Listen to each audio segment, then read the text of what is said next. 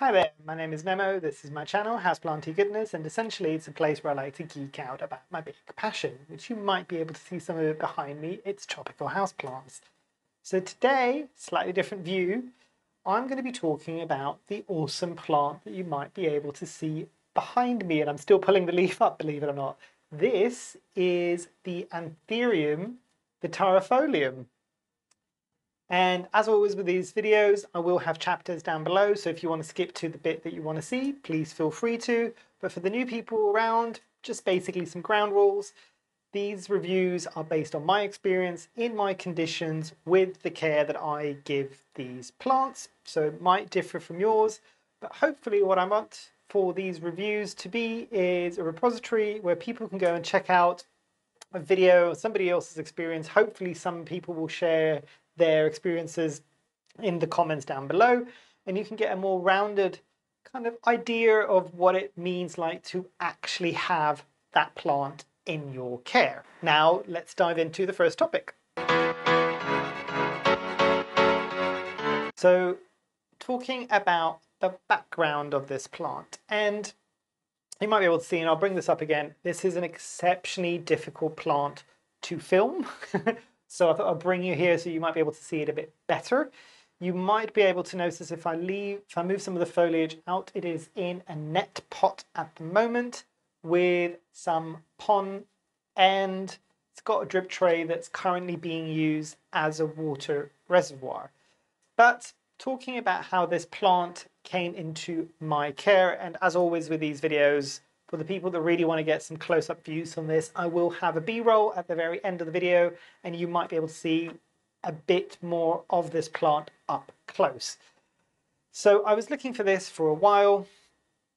There wasn't that many of them at least available in the UK when I first got this. I think this is either 2 or 3 years old now. I will have it obviously in the video title. I will also, as always, try to put an image here from my plant care app on what this plant looked like when I first got it. But I was fortunate enough after a while of searching to find it from, ironically enough, a local plant seller. And the plant seller, at least here in the UK, was Eastern Tropicals.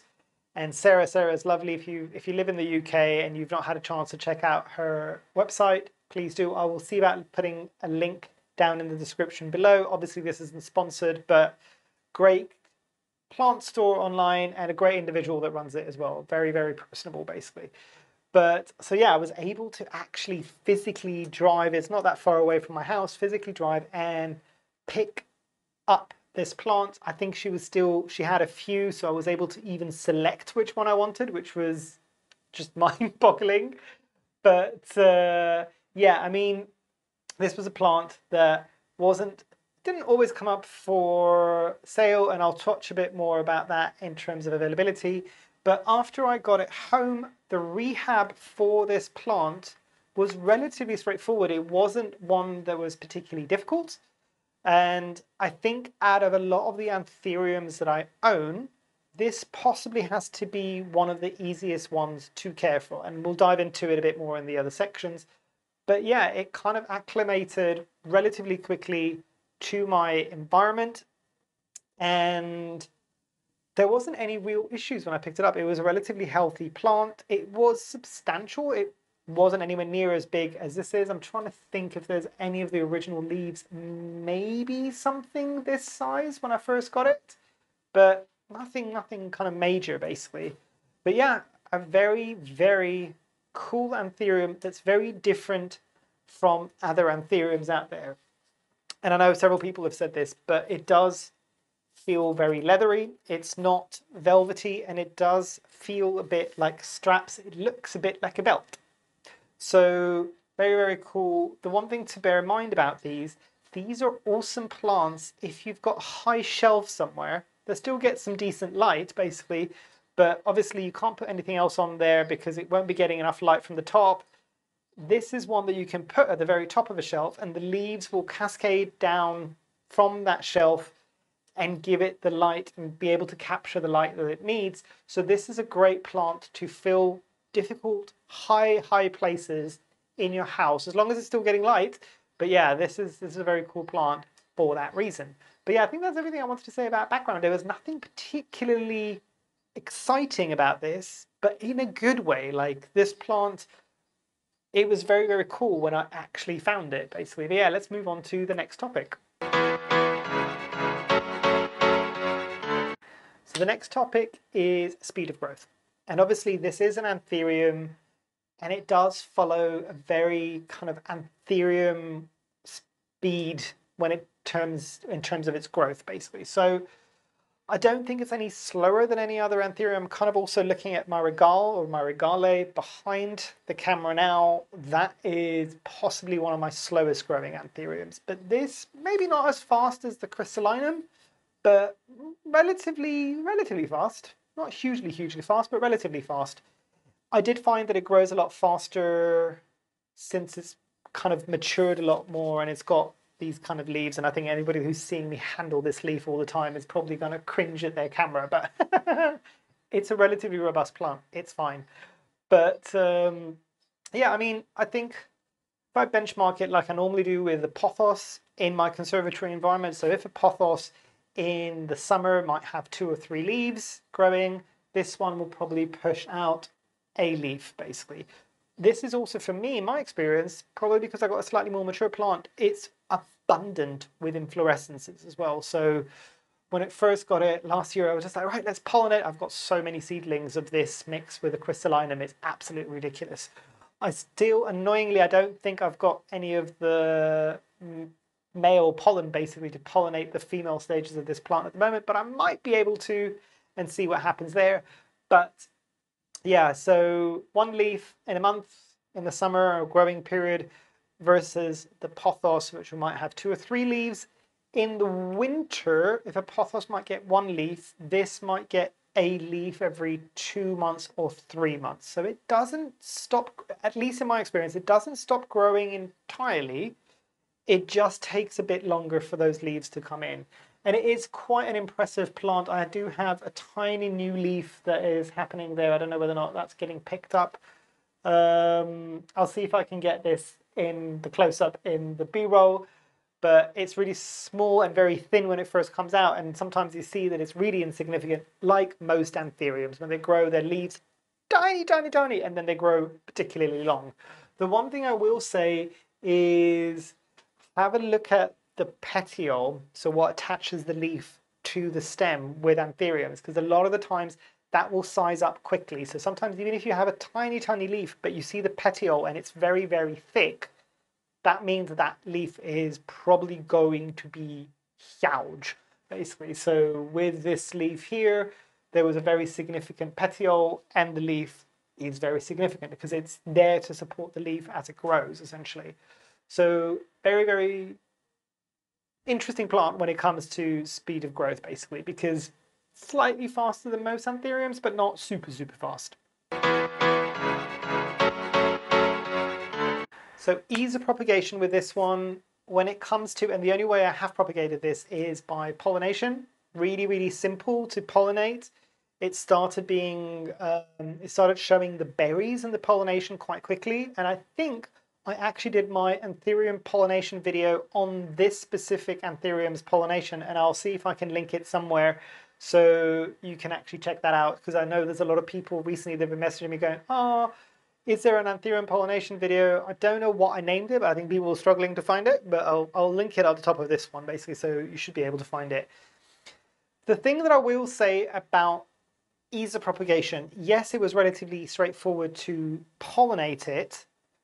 However, having pollinated my Metallicum and my Crystallinum, I'm still waiting. One day I might be able to do the Forgetii and the Regale, but they went to berries and the berries matured a lot faster than this one did. So from the point that it got pollinated, it started showing the berries, but the berries only got mature enough nearly 2-3 months later in order for me to be able to pop them out and take the seeds out and put them into my prop box, basically. So that was something to bear in mind, at least in my experience. And as I said, I've only done it once, but that has been my experience.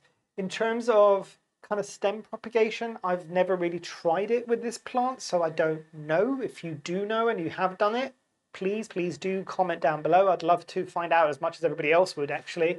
This is also one of the Anthuriums that doesn't, at least in my experience, hasn't ever pupped out.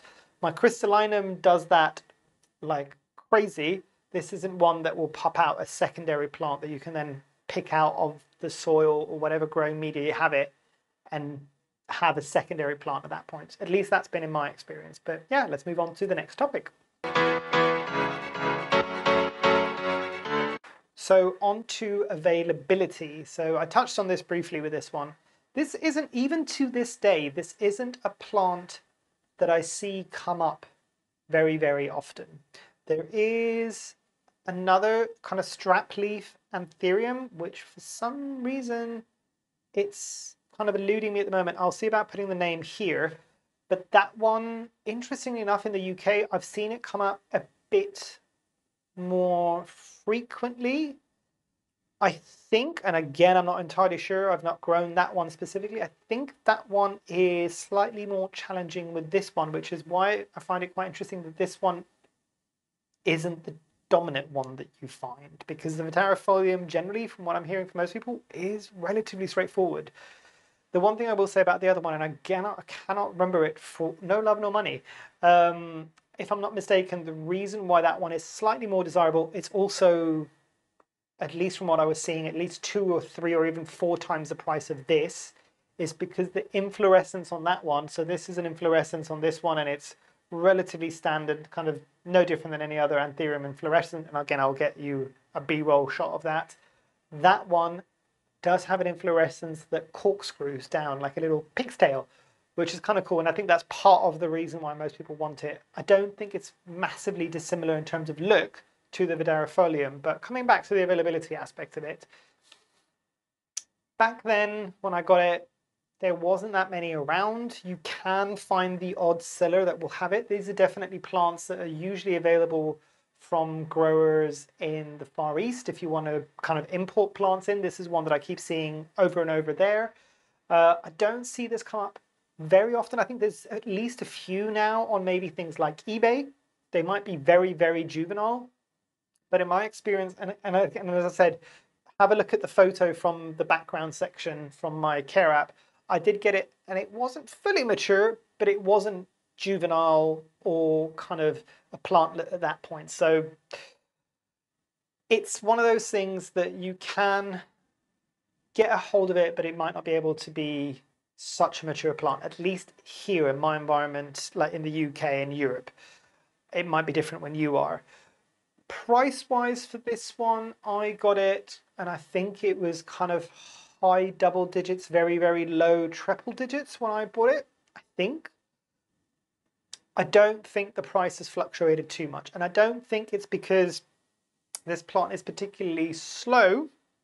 I will say the seedlings from the seeds of this are a bit slower than other seedlings that I have. They're still growing nicely, but they're a bit slower.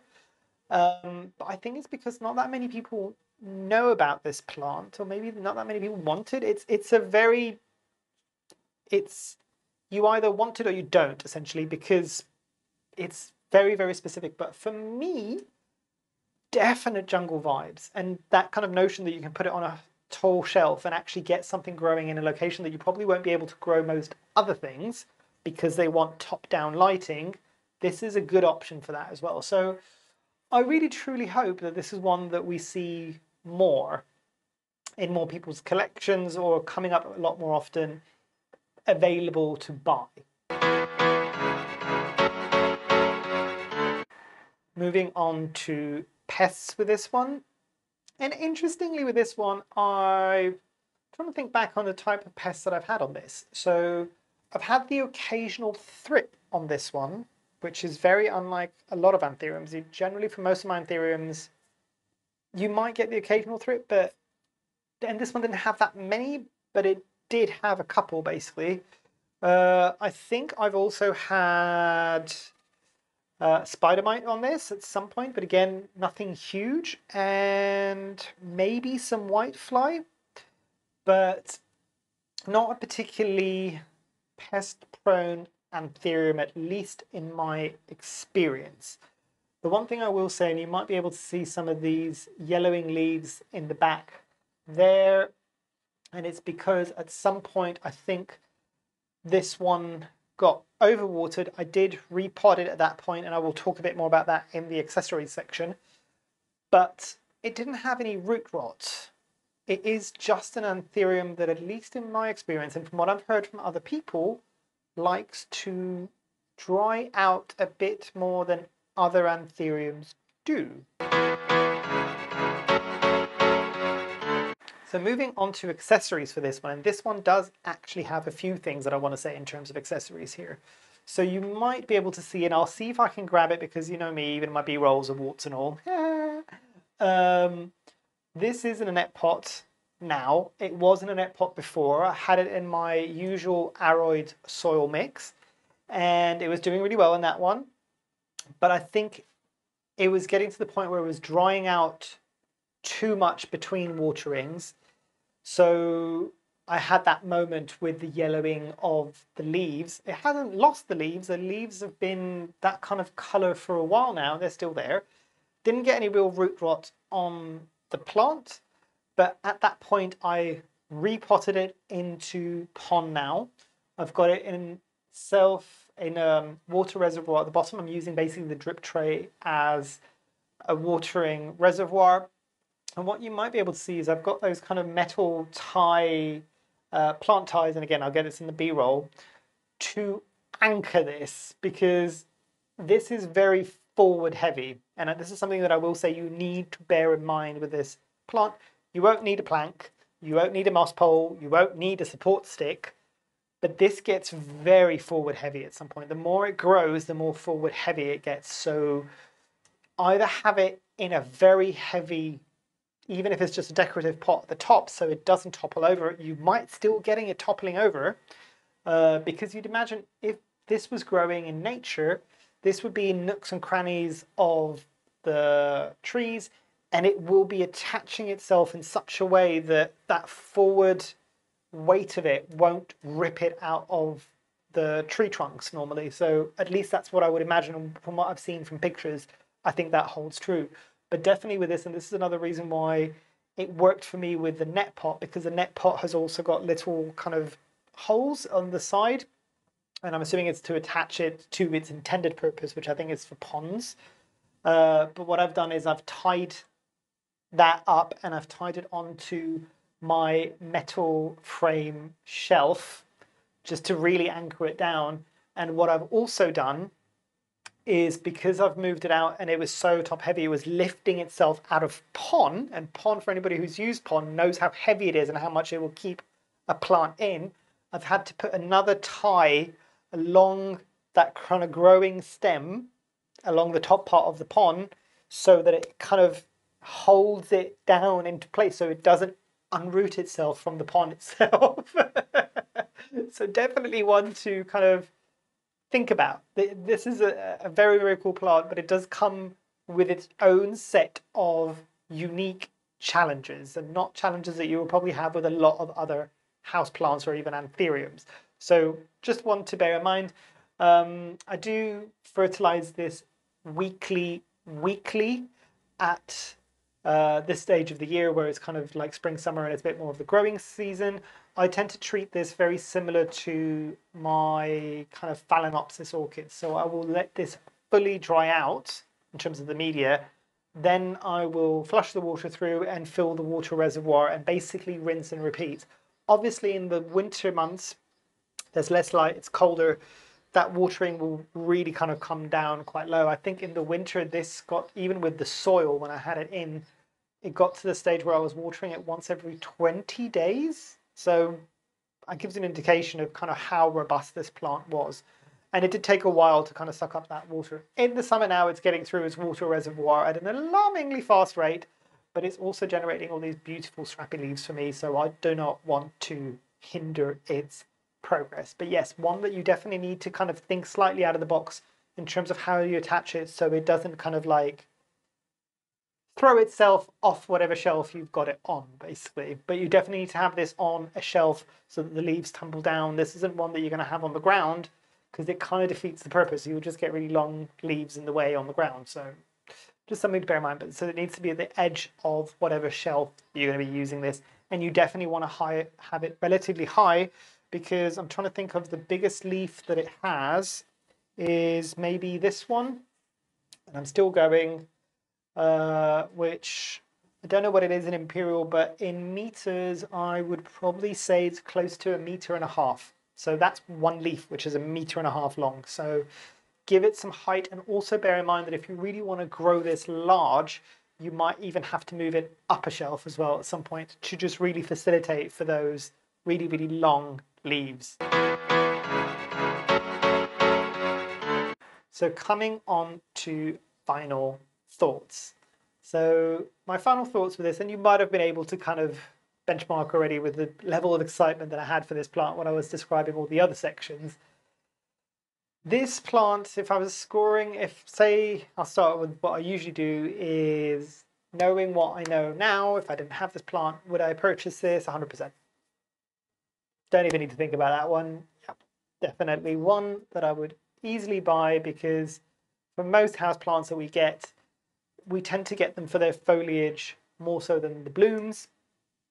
And this is one that is very different and unique, and the thrill that you get seeing those very, very long leaves is undescribable, basically. So very, very, very cool. Anthurium, I would definitely get it. Again, as I've mentioned, not a particularly difficult one to care for either. So that's always a good thing as well, especially when you're talking about anthuriums. And usually, as I would say, normally I'd score it from 0 being the worst, 10 being the best. For this plant, I would say a solid, strong 8 or 9 based on some of the other plants in my collection. Against a lot of my other anthuriums, this would be a 9 or a 10. It's easy to care for, it's very rewarding, and it's just a bit more tolerant of neglect, basically. It's not a bad thing, especially because sometimes with anthuriums you need to baby them a bit. This is one that doesn't really need that much babying. But yeah, I think that's everything I wanted to say in this section. If you've got your own experiences and you want to share, please do so down below. I would love to hear them, as I'm sure other people would as well. And yeah, hopefully you've enjoyed. Hopefully I shall see you here soon. And I truly, truly hope that you have a great rest of your day. Thanks. Bye.